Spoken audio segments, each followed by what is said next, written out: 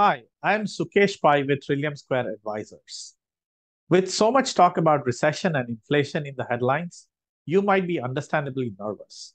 In this video, I'll be discussing what you can do when a recession seems imminent. Recessions can feel like a financial whirlwind, and the best way to prepare is a solid investment strategy.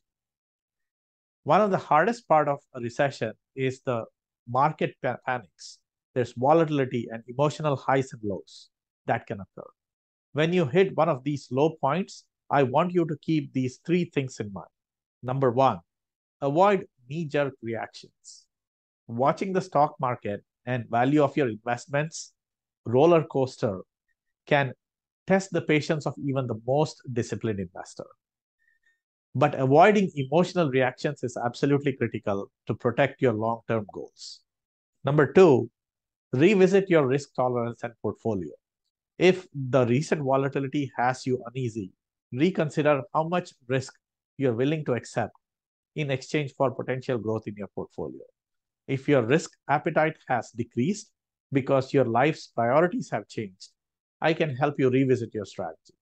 And number three, reach out for advice.